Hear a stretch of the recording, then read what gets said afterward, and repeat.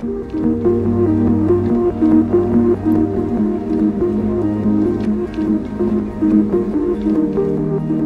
and welcome to Victory on Demand. We hope that the message you're about to watch helps you, inspires you, and challenges you in some way that helps you take your next step.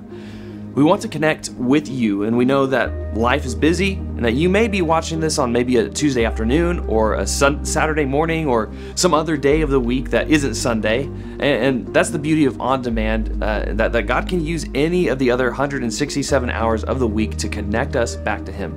But we want to be able to include you as part of our church family and to help take you to your next step, wherever that may be.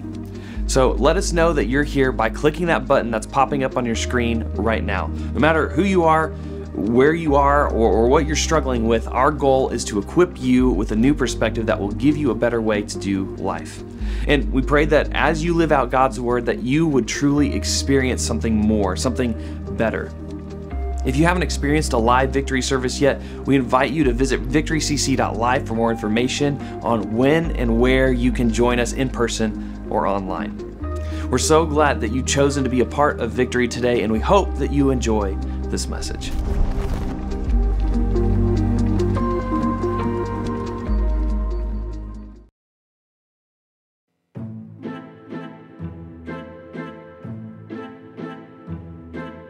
Christmas is coming, and they're coming too, bringing some gifts and some baggage for you. 1 day, 2 days, 3 days or more. How do we survive those we adore? Your boss, whose idea of a holiday gift is making you work a long double shift. Your date for mom's dinner, who still lives at home and is not well acquainted with hard work or a comb. Perhaps it's your spouse who's on your last nerve, and you'd like to give them just what they deserve. Re-gifting that sweater which you know is too small, or coal in the stocking, or maybe nothing at all. Whomever the problem, whatever the reason, we all want to care for others this season. Yet friends and family, much loved though they be, can create much drama and much misery. What's to be done with all the confusion? Might we suggest an unsettling solution? Doesn't that hit a little too close to home? Yeah, Merry Christmas and Happy Holidays. Yeah, what we're doing is right now in this moment for the next few weeks, we're going to be pointing our hearts and lives toward a little bit different this year towards Christmas. And normally what I get to do with you is like give you all these historical accounts of the events leading up to Christmas. But this Christmas season is going to be a little bit different. We're going to use this series to get a clearer picture of what and who we are actually celebrating when we celebrate Christmas. In fact, if you're on the edges of faith, my prayer is that you would walk away with a deeper understanding of the original version of Christianity.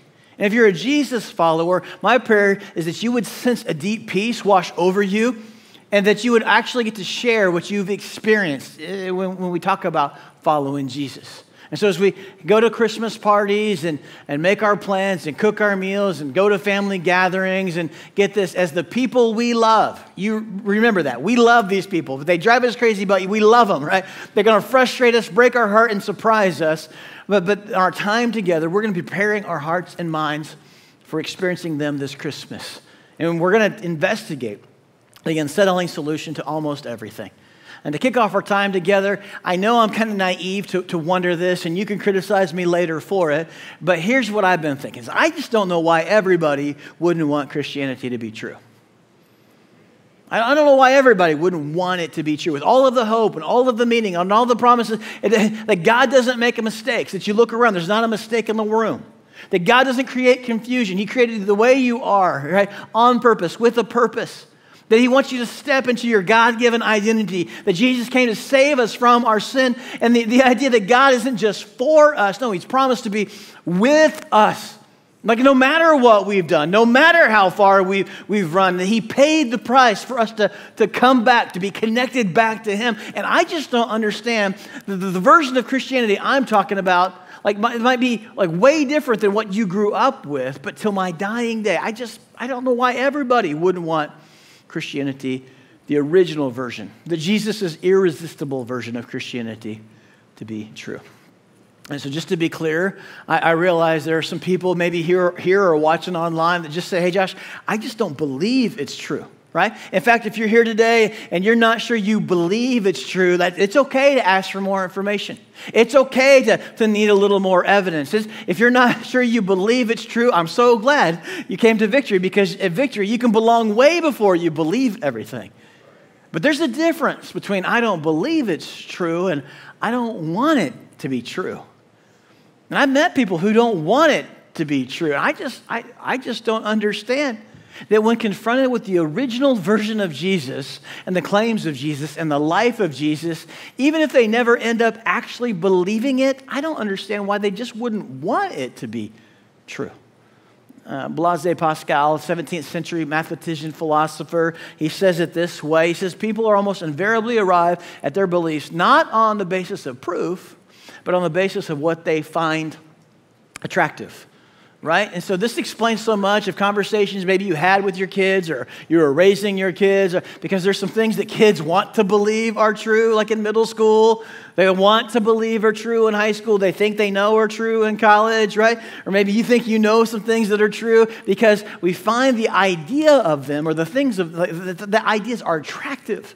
People are almost always invariably arrive at their beliefs not on the basis of proof, but on the basis of what they find attractive. In other words, when something is attractive to us, we look for reasons to believe it. Now, this is important. He's not saying that if something's attractive, therefore it's true. And I'm not even trying to argue that since Christianity is attractive, therefore it's true. My point and my thought behind this is, Christianity in its original form is so extraordinarily attractive. I just don't understand why people in our times don't want it to be true, even if intellectually they just can't get there, because the original version of Christianity is so very attractive. Like in the beginning, people who were nothing like Jesus liked Jesus, and Jesus liked them back.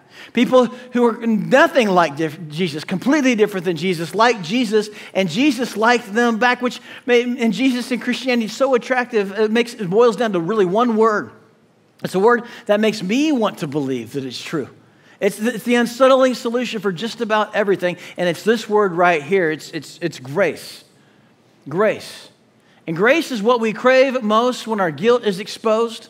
It's what we crave most when our guilt is exposed. Let me explain it this way. You came home late, and your parents were there, and they're sitting there, and they've got the stuff on the table, and they know what's yours, and you know what's yours. There's no excuses, no loopholes, no, I think it's my sister's, none of that, right? You know the punishment, and you know it's going to be painful, and worse than that, you know you should be punished.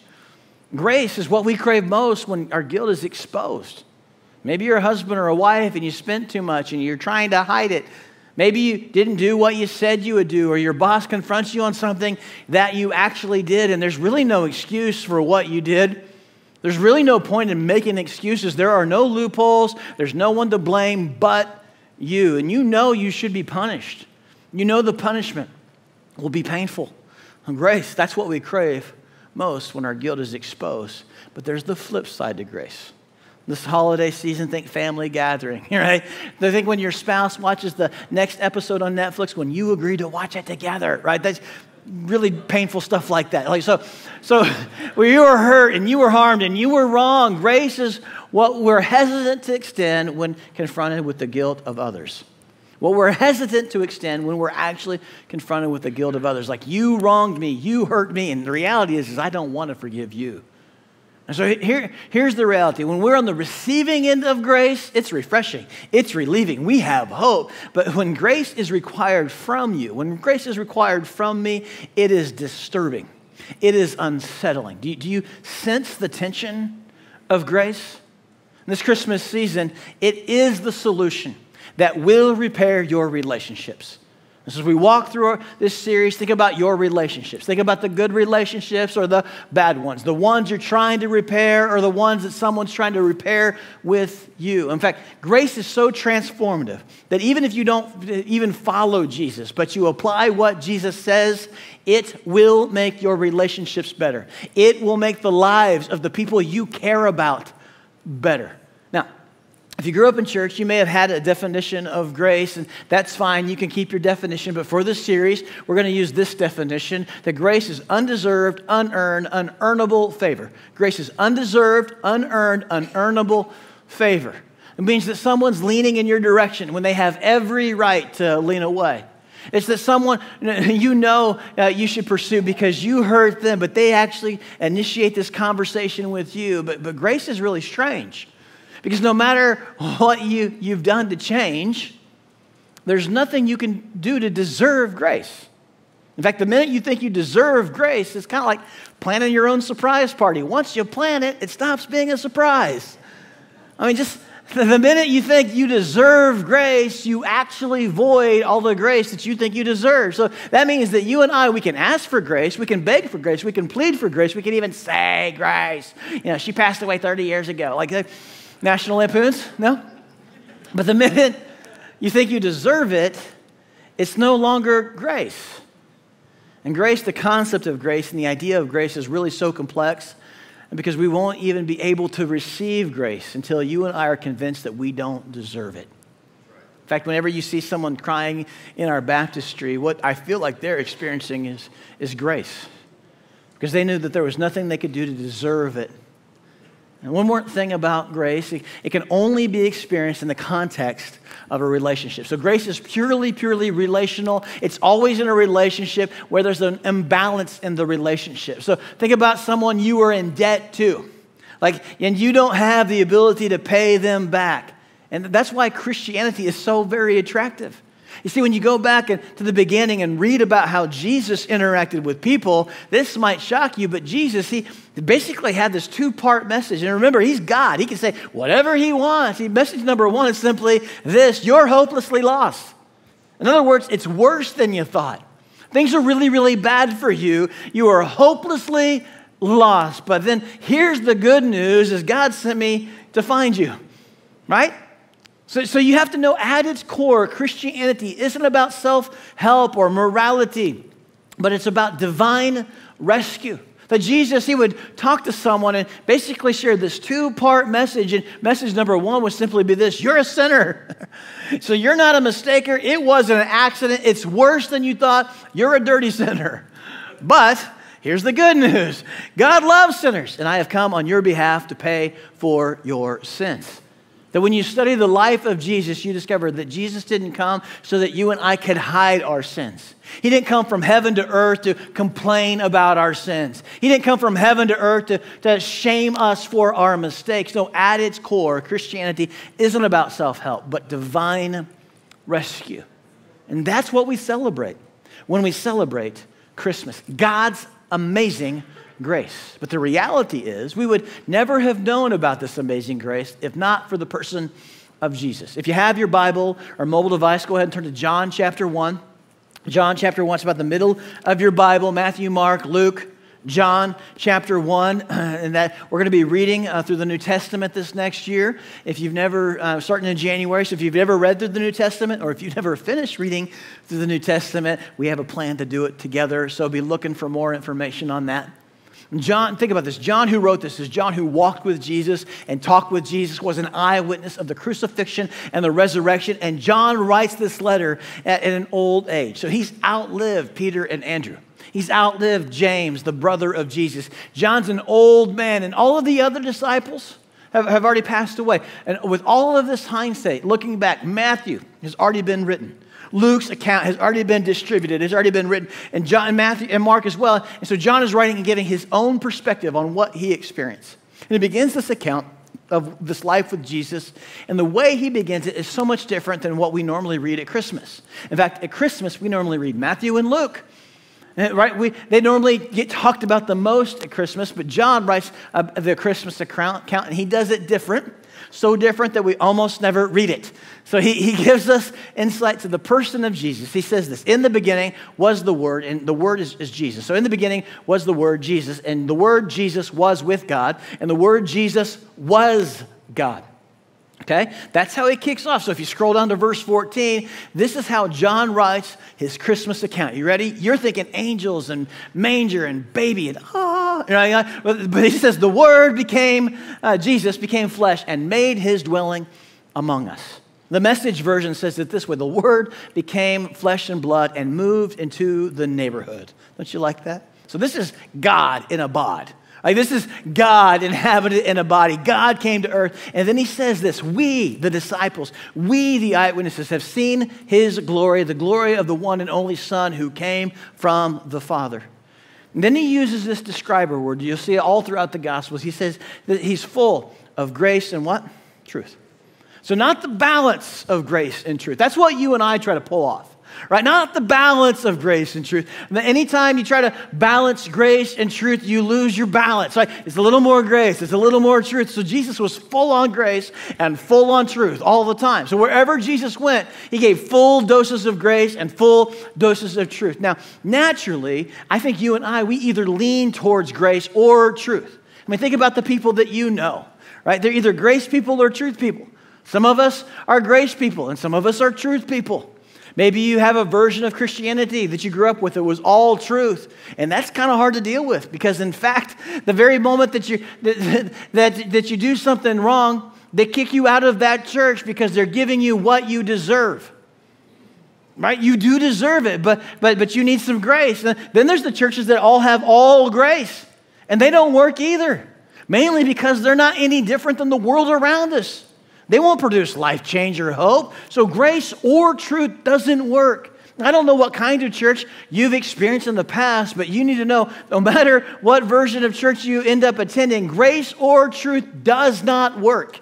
It will never work because when Jesus shows up, he wasn't grace or truth. No, he was full on grace and full on truth. In fact, Jesus never watered down the truth and he never turned down the grace either. He called sin a sin. He called sinners sinners. And then he laid down his life for all of us sinners. He was all grace, all truth, all the time. And this concept of God was brand new. The idea that John the Boys communicated to everybody that God was love, that was brand new, that God could love us as we are, like we are.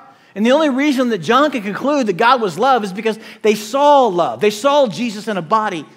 And then what we discover is that love comes from the God is simply this. Love is all grace, all truth, all the time. Because Jesus was all grace, all truth, all the time. But to experience it was unsettling.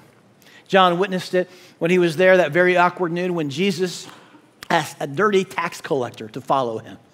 That was an unsettling moment. Everyone else hated Matthew. Even his own family disowned Matthew. They considered Matthew to be a traitor. And as Jesus went on from there, he saw a man named Matthew sitting at the tax collector's booth. And Jesus invites Matthew. He simply says, "Follow me."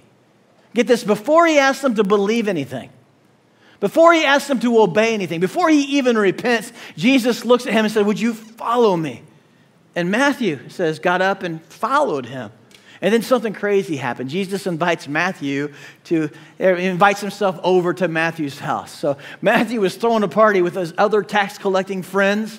And this is how Matt remembers it. He says, while Jesus was having dinner at my house, many tax collectors and sinners. And I love that because the tax collectors are so bad, the sinners would be offended if you lump them in, right? So we're not just sinners, we're tax collectors and sinners, ate with him and his disciples. They had to be the most hated group in all of Israel. And Jesus' disciples were upset. They were unsettled. They were thinking, Jesus, what are we doing here? We're one of the good guys. We don't belong with people like this. And I'm telling you, people nothing like Jesus actually liked being around Jesus. And apparently Jesus liked them back. But I'll admit, if you were there to witness it for yourself, it would have felt really awkward. It would have been unsettling. I want you to kind of maybe think about it this way. You're at a party with all of your closest crazy friends. So some of you might need to think back to like a college time or a dark time in your life. Picture yourself at a party with all of your wild, crazy friends, and they're all drunk. Now, you didn't endorse everything. It's not your party. You're just at the party. But not only that, but everyone, they're just going crazy. And so you got that picture in your head, right? And hopefully you're not saying it was last night, but if it was, I'm glad you're here. Right? So crazy party scene, and everyone's a little bit more than tipsy, and my wife and I walk in. And I realize I'm like a party downer everywhere I go. You might like me on Sundays, but you won't like me on Saturday night, right? So it's like, Josh and Becky are here. How long you guys going to stay? You guys thinking like 10 minutes, 5 minutes, 3 minutes? How long you think you might be planning to stay, right? And as soon as we leave, one of your wild friends goes, let's get this party started, and I hear it, like that. All right, so Jesus is the house of Matthew, a tax collector, and just his presence alone is unsettling because Jesus embodied grace, undeserved, unearned, unearnable favor. But before Jesus leaves, the only people that seem to care about the truth show up. The Pharisees show up, and they're judging everybody, and they're looking down on everybody. And here's the thing that gets me. When the people far from God saw them, they thought that those Pharisees represented what God thought about them. They thought that must be what God is like. When the Pharisees saw this, they asked the disciples, why does your teacher eat with tax collectors and sinners? And Pete's going, that's a great idea. I don't know why. I want to get out of here. Like, we shouldn't be with them. We should be eating with you. And Pete thinks, hey, they're right. Why are we even here? And one of them goes to Jesus, and Jesus says, on hearing this, Jesus said, don't call Matthew and his friends sinners. That may hurt their feelings. They may raise your taxes. I'm trying to be grace to these people. Jesus didn't say that. Now, what Jesus says is way more unsettling. Because love is, and Jesus is, all grace and all truth all of the time. This is what Jesus says. It is not, on hearing this, Jesus says, not the healthy who need a doctor, but the what? And Matthew's like, Jesus, time out. You calling me sick? You're at my house. To which Jesus would say, Matthew, you know you're sick. You're stealing from your own people. You're sick, but I still want you to follow me. Even though you're sick, I want you to follow me. Jesus is all love and all truth, all grace, all the time. I'm going to paraphrase what I think Jesus did next. I worked on it pretty hard. Here you go. Jesus said this, I'm not afraid to call a sinner, and I'm not afraid to go to their house for dinner. You think? No? This is all grace and all truth. Maybe we could live this out. I'm not afraid to call a sinner, and I'm not afraid to go to their house for dinner. I'm telling you, the people who are nothing like Jesus actually liked hanging out with Jesus. And this blew everybody's mind that Jesus actually liked them back. Why? Because he was all grace and all truth all of the time. Grace and truth are a common theme all throughout John. In fact, another event that John was an eyewitness of that he would never forget was found in John chapter 8. One day when Jesus is teaching, and all of those truth-filled Pharisees, they drag a woman and throw her in front of Jesus. And it says the Pharisees brought in a woman, and she had been caught committing adultery. So she's been caught in her worst moment, and they bring the woman and only the woman because this is a trap. They were trying to take Jesus out, and they're willing to kill this woman to do it. So no mercy, no love, no compassion, no grace. And they say to Jesus, teacher, this woman was caught sleeping with a man who was not her husband. And the law of Moses commanded us to kill such women by throwing stones at them. Now what do you say? And Jesus is so brilliant because he doesn't say anything. He says he bent down and he started to write on the ground with his finger. This is the only time recorded in Scripture where we find that Jesus writes. And not only that, Jesus mimics what God did when God actually gave Moses the Old Testament law way back in Exodus. Now, we don't know what Jesus writes, but I think he writes some of the Pharisees' sins. When the Pharisees are yelling at Jesus, demanding that he make a decision, and Jesus is so brilliant, he lets them make the decision. He says, let any one of them who is without sin be the first to throw a stone at her. And at this, those who heard began to go away one at a time, the older ones first, until only Jesus was left with the woman still standing there. And then Jesus, the one who just saved her, he does something unsettling. Jesus ruins the moment. He leans down to her and looks in her eyes and he says, go and leave your life of what? Sin. Not that you're fine, you had a tough upbringing, you're just doing the best you can. No, I know your story. You weren't trying to hurt anybody. No, Jesus is all grace and all truth all the time. So he's saying, I saved you, I rescued you, I want you to leave this life. This is, I know you're guilty, but I just saved you. And I want you to follow me. I have a better life for you, but first you have to leave this. And over again, Jesus would lean into people who had not acknowledged their sin and not initiated a relationship with God. While they were still sinners, Jesus invited them to follow him. Why? Because at its core, Christianity is not about self-help or even morality. It's about divine rescue.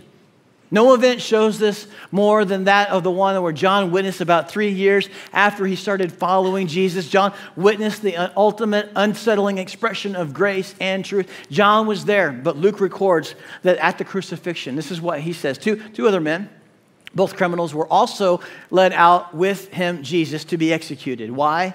Because in the first century, religion had decided grace and truth was so unsettling, we're going to have to kill it. So they understood all of grace, and they believed the way to God was only truth. So to them, it was like either or, but all grace, all truth, all the time, we can't handle that. We're going to have to murder it. It was way too unsettling. And so the text continues. It says, when they came to the place called the Skull, they crucified Jesus. Our modern stomachs can't handle the details of what was next, but in the first century, they lived this out. No details were needed. They had all seen a crucifixion. They all remember hearing the cries and the screams of those being crucified, and they've all smelled the aftermath of the crucifixion. So there's no reason to give all the details. So when they came to the place called the Skull, they crucified him, Jesus, there, along with the criminals, one on his right and the other on his left. And the Pharisees, the truth, even sneered at him, and they said, he saved others. Let him save himself if he is God's Messiah, the chosen one. Not only are they killing him, they're mocking him as they do it, the embodiment of grace and truth. And then it gets worse. One of the criminals who hung there hurled insults at Jesus. And get this, Jesus says nothing. Full of grace, absorbing the venom. He's going to take it. He's going to carry all of that criminal's anger with him till his death. But the other criminal rebuked him. And he said something so interesting. Now remember, these are crucifixion victims. So just to breathe, they had to push up on the nails on their feet and pull up on the nails in their arms just to breathe, to gasp a breath. And so every word that he utters is painful. And what he says is so interesting because don't you fear God? Since you're under the same sentence, we are punished justly for we're getting what our deeds deserve. That's the cold, hard truth. But this man has done nothing wrong. In other words, if the kingdom of heaven is reserved for good people, and if the kingdom of heaven is reserved for righteous people, moral people, if the kingdom of heaven is reserved for people who get it right every time, if that's the truth, we have no hope. We have no chance, but he does. And so in his last desperation act, a criminal who deserved death, he turns to Jesus and he makes a final request. Jesus, remember me when you come into your kingdom. To which the other people in the audience had to be going like, what? All right? This is crazy. What's he doing? Why is he asking this? This guy is seriously asking to go to God to forgive him as he's dying? Like everybody knows repenting from a cross is meaningless. Right? From God now on, I'll never. From God now on, I'll obey everything you said. For God, as long as I'm alive, I'll be good. It's like, great, 30 minutes? Like, we start the clock now. Like, repenting from a cross is meaningless. This guy has nothing to promise. This guy has nothing to offer. And from the cross, this criminal is hanging next to Jesus, and Jesus says something so unsettling. He does something so unthinkable. Now, before I tell you what Jesus says, let me just ask you this. I think most of you probably asked this. Does God hear the prayers of sinners? You ever wonder that? Does God actually even hear the prayers of sinners? I want to tell you, those are the only prayers God hears. We're all sinners. So Jesus answered him. Remember, every word is filled with pain. Jesus says, truly, I tell you, today you will be what? With me in paradise. And this passage is so unsettling. And that reality of the cross was so gruesome. The criminal was getting what he deserved. And the grace of Jesus in that moment is offensive. Because that means that criminal would join Bartholomew. Bartholomew, who was one of Jesus' 12 disciples, who would later be skinned alive because he followed Jesus. This criminal gets to join bold Peter, brave Peter, who would later be crucified. This criminal will get to join James, John's brother. The guy who wrote this brother was beheaded because he followed Jesus. They were all killed, not because they were a criminal like that criminal. No, because they wouldn't stop telling the world about Jesus. And this criminal gets the same fate as those heroes. They get the gift of grace, undeserved, unearned, unearnable favor. And that's unsettling. It's unsettling, isn't it? But like life, grace is not fair. Like life, grace is not fair. In fact, it's better than fair. It's unsettlingly better than fair. Because Jesus is, and love is all grace and all truth all the time. And that's why Jesus paid the price to make us right with him. And then he resurrected from the dead. He comes back to life to let us know that Jesus, when we turn to him, he has the power over sickness. He has the power over disease. He has the power over weather. He has the power over life. He even has power over death. And that's why the original version of Christianity was absolutely fearless, because they served a resurrected Savior. They experienced grace and truth in a person, and they did their best to live out that grace and truth until their dying day. Why did they do that? Because that's what Jesus followers do. And so if you follow Jesus, I just need to ask you, who do you need to extend grace to this Christmas season? They don't deserve it. They can't earn it. And hear me, I'm not suggesting you go put yourself in an abusive situation, but who do you need to extend grace to this Christmas season? And think of whatever it is that unsettles you. Maybe it's the family gatherings, maybe it's the work relationship, or your spouse, or your kids, but who do you need to extend grace to this Christmas season? You know, if you follow Jesus, you've got to do that, because that's what Jesus followers do. Jesus is all grace, all truth, all the time. Now, if you're not a Jesus follower, or you're on the edges of Christianity, I just want to ask you this. Don't you want this to be true? Like, I understand if you don't believe that it's true, and I understand if you need more information, but don't you at least want that to be true? If that's you, make a plan right now to come back next week as we uncover more of this account. The Apostle Paul, he sums it up for us in this a great way. He says, but God demonstrates his own love for us, that while we were still sinners, Christ died for us. Why? Because at its core, Christianity is not about self-help or even morality. It's divine rescue. And that's what we get to celebrate this Christmas season. Would you pray with me? Father, I just thank you so much that you come from heaven to earth to show us that God is love. That even though we are sinners, that you love us, that you pursued us, that you have a plan for us. And Father, I just pray that in this moment, as we draw near you, we would sense you drawing near us.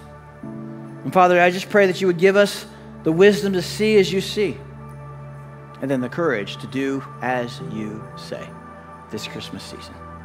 So in Jesus' name I pray.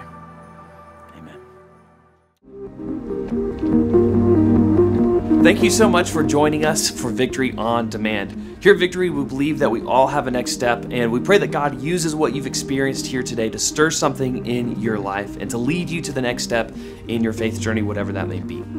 If you'd like to talk to someone about taking your next step, please let us know by clicking the button that's popping up on your screen right now. Here at Victory, we're contributors, not just consumers, and we consider it a privilege to give back what God has so freely given to us. We celebrate generosity in the work that God does through our sacrificial giving in our community and around the world. If your experience today has helped you or blessed you in any way, we invite you to partner with us financially in our vision of connecting people back to God by going to victorycc.life/give. Again, if you haven't experienced a live Victory service yet, we invite you to visit victorycc.life for more information on when and where you can join us in person or online. Remember, here at Victory, we don't just go to church. We are the church everywhere we go. We'll see you next time.